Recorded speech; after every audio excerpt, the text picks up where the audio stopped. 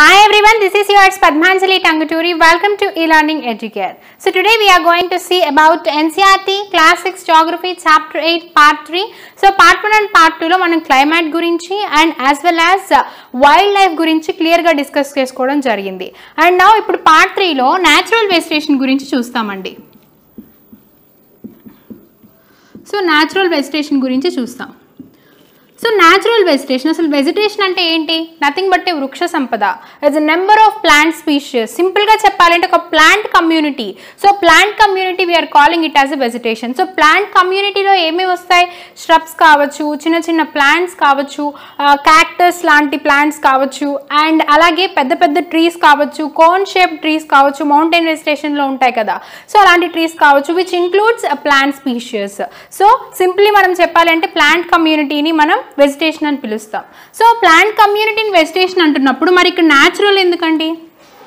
Natural ఎందుకు అంటే ఇప్పుడు న్యాచురల్కి ఆర్టిఫిషియల్కి న్యాచురల్కి మ్యాన్ మేడ్కి డిఫరెన్స్ ఏంటి? మ్యాన్ మేడ్ అంటే ఇప్పుడు ఒక రైతు ఒక పంట పండిస్తాడు. So that we doesn't prefer it as a natural vegetation అండి. న్యాచురల్ వెజిటేషన్ అంటే ఏంటంటే మొక్కలు వాటికై అవే గ్రో అయినట్లయితే so the trees that are grown it self so that we call it as a natural vegetation. So based on climatic conditions natural వెజిటేషన్ని 5 టైప్స్గా divide చేశారండి. So that is tropical rainforests and tropical deciduous forest, thorny bushes, so thorny bushes. Fourth one is mountain vegetation,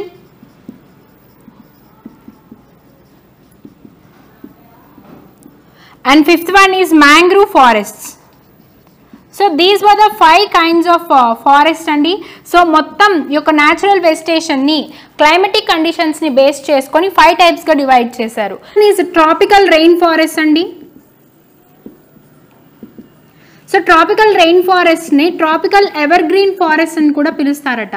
so అసలు ఎందుకు ఈ forest అనేది locate అయినటువంటి ఆ ఏరియాని tropical rain ఫారెస్ట్గా ఎందుకని name ఇవ్వడం జరిగింది? ట్రాపికల్ రెయిన్ ఫారెస్ట్ని ఎందుకు ఎవర్గ్రీన్ ఫారెస్ట్గా కూడా నేమ్ ఇవ్వడం జరిగింది అంటే because which receives the high rainfall. So ఈ ఫారెస్ట్ ఏదైతే లొకేట్ అయి ఉన్నాయో సో ఇక్కడ ట్రాపికల్ జోన్లో ట్రాపికల్ రెయిన్ ఫారెస్ట్గా కన్సిడర్ చేసినటువంటి ఆ లొకేషన్ ఏదైతే ఉందో సో ఆ ఫారెస్ట్ ఏవైతే ఉన్నాయో that receives the highest rainfall due to that.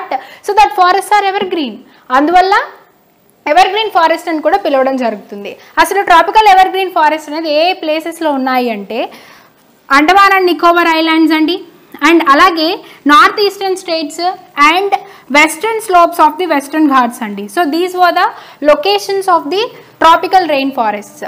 అంటే ఇప్పుడు మనకి ఇంకొకటి కూడా డౌట్ రావచ్చు, ఎందుకు అక్కడ హైయెస్ట్ రెయిన్ఫాల్ అనేది రిసీవ్ చేసుకుంటుంది అంటే because these are present in the tropical zone. So ఇది ఈక్వేటర్ అయితే ఈ ప్లేస్ అంతా కూడా ట్రాపికల్ జోన్ కదా, this is the temperate zone and అలాగే ఇది పోలార్ జోన్ అంటాం. సో ఈ ట్రాపికల్ జోన్ దగ్గర సన్లైట్ అనేది ఎక్కువగా కూడా రిసీవ్ చేసుకుంటుంది అండి.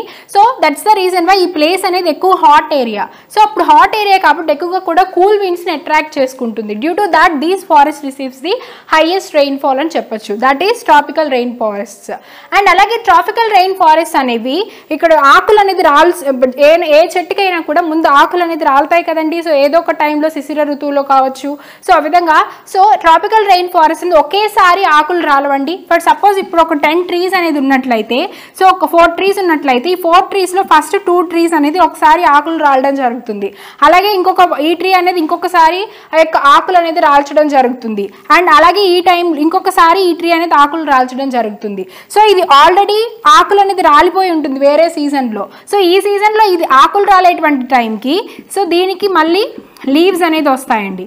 So tropical evergreen forest are tropical rain forest so which shed there leaves at the different kind of times అండి. సో మనకి ఇలాంటి బిట్స్ అనేది వస్తూ ఉంటాయి. Okay, so which forest shed there leaves at the different times అని మనకి question అనేది వచ్చినట్లయితే so answer is tropical rain forest అండి.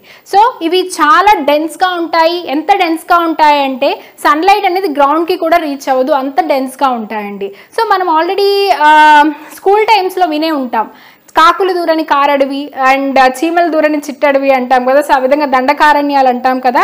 సో అంత డెన్స్గా ఉంటుందన్నమాట. సో ట్రాపికల్ రెయిన్ ఫారెస్ట్ అనేది. So now let's moving on to the tropical డెసిడ్యూయస్ forests.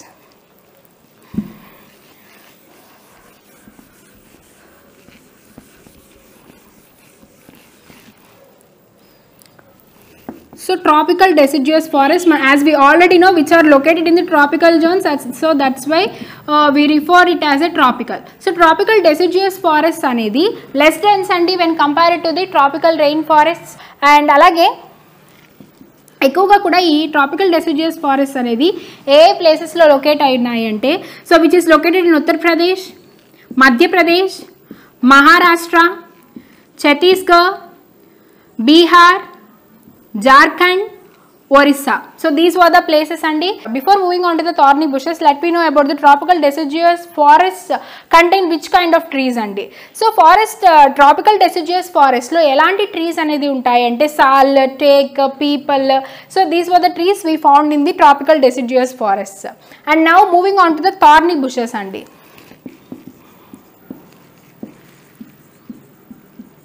So thorny bushes అనేది these are the dry land areas.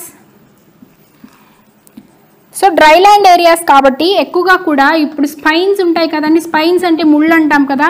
So ఈ విధంగా spines ఉండి పైన leaves అనేది ఉంటాయి because to reduce the loss of the water అండి. ఎందుకంటే అది డ్రై ల్యాండ్ ఏరియా కాబట్టి. ఎక్కువగా కూడా ఈ యొక్క thorny bushes dry land area అంటే ఎక్కువగా డెజర్ట్ ఏరియాస్లో అనేది మనకు కనిపిస్తూ ఉంటాయి. సో ఈ యొక్క థార్నీ బుషెస్ అనేది ఎక్కువగా ఏ ప్లేసెస్లో మనం ఫైండ్ అవుట్ చేయొచ్చు అంటే ఇండియాలో some places of the Gujarat, Rajasthan, Punjab, Haryana. Okay, these were the places and eastern slopes of the western ghats andi. Okay, these were the places that we found the thorny bushes mostly. So thorny bushes contains best example em cheppochu ante cactus, kair, babul and kikar. Okay, these were the examples for the thorny bushes. That is mountain vegetation andi. So mountain vegetation. So I forgot to tell you that tropical rain forests lo A trees అనేది మనం find out చేయొచ్చు అంటే మహాగని, ebony and rosewood. Okay, sorry for that. And mountain vegetation అంటే మనకి ఇక్కడ అర్థమవుతుంది వృక్ష సంపద ఎక్కడ మౌంటైన్ ఏరియాస్లో ఉండేటువంటి వృక్ష సంపద. సో ఆ యొక్క మౌంటైన్ ఏరియాస్లో ఎక్కువగా కూడా ఆల్మోస్ట్ 1500 to 2500 మీటర్స్లో ఉన్నటువంటి పెద్ద పెద్ద ట్రీస్ కూడా ఉంటాయి, చిన్న చిన్న ట్రీస్ ఉంటాయి. సో మోస్ట్లీ మనం కోన్ షేప్ ట్రీస్ అనేది ఫైండ్ అవుట్ చేయొచ్చు mountain వెజిటేషన్లో. Okay, and then moving on to the mangrove forest. So we are going to see about the mangrove forests. So mangrove forest best example ఏంటి అంటే Sundarban delta అండి. Sundarban delta is the best example for the mangrove forest. Sundarban డెల్టాలో ఉండేటువంటి trees అండి which leaves in the saline water. So water ద్వారా వాటర్లోంచి trees అనేది వస్తాయట. So as యూజువల్గా saline water అనేది ఉంటుంది ఇక్కడ. So these kind of trees ఈ ఫారెస్ట్ని మ్యాంగ్రూవ్ ఫారెస్ట్ని పిలవడం జరుగుతుంది. So Sundarban delta which is located in west Bengal. So ఇక్కడ అనేది లొకేట్ అయి ఉంటుంది which is the mouth of the Ganga river. Okay, saline water ద్వారా సో వాటర్లోంచి ఈ విధంగా పైకి అనేది చెట్లు ఉంటాయండి. ఏ విధంగా అయితే శాండ్లోంచి ఈ విధంగా చెట్లు ఉంటాయో సో ఆ విధంగా వాటర్లో నుంచి చెట్లు అనేది ఉంటాయి which is the saline water. So that forest we considered it as mangrove forest అండి. సో ఇప్పటి వరకు మా ఫారెస్ట్ అనేది డిస్కస్ చేసుకున్నాం. So the kind of forest divided based on the climatic conditions. So మనం చాప్టర్ ఫస్ట్లో చెప్పుకోవడం జరిగింది climate, natural vegetation, wild life. So క్లైమేట్ని and అలాగే న్యాచురల్ వెజిటేషన్కి మూడిటికి ఉన్నటువంటి ఇంటర్ రిలేషన్ ఏంటి అంటే క్లైమేటిక్ కండిషన్స్ని బేస్ చేసుకొని natural vegetation the kinds of ఫారెస్ట్ని divide చేయడం జరిగింది. So based on the climate only forest అనేది ఏర్పడుతున్నాయి. సో ఇప్పుడు ఏంటి హాట్ టెంపరేచర్ కావచ్చు, లేదంటే చాలా కూల్గా ఉన్నటువంటి ప్లేసెస్ కావచ్చు, అండ్ అలాగే టెంపరేట్ జోన్లో కైండ్ ఆఫ్ ఫారెస్ట్ అనేది వేరు ఉంటున్నాయి. అండ్ అలాగే మౌంటైన్ వెజిటేషన్ ఆ ప్లేస్లో కైండ్స్ ఆఫ్ న్యాచురల్ వెజిటేషన్ అనేది వేరు ఉంటుంది. So based on climate rainfall ఎక్కువ అనేది ఉన్న చోట ఎక్కువ దట్టమైన ఎవర్గ్రీన్ ఫారెస్ట్ అనేది ఉంటున్నాయి. So based on climatic conditions forest అనేది న్యాచురల్ వెజిటేషన్ అనేది ఏర్పడుతూ ఉంది. సో అలాగే ఏ న్యాచురల్ వెజిటేషన్ అయితే జంతువులకి వైల్డ్ లైఫ్కి అనుకూలిస్తుందో so that is a natural home to the variety of the wild life అని చెప్పొచ్చు అండి. forests are the natural home to the variety of wildlife. So this is the interconnection between these three climatic conditions and as well as natural vegetation and the wildlife. And this is about the chapter andi. So ఇంతటితోటి classic series of the geography NCERT అనేది complete చేసుకోవడం జరిగింది. And before that, make sure to subscribe to our channel e-learning educate so that you don't miss out on my future videos. And if you have any doubts, post in the comment section. We are very happy to answer to your questions. Thank you.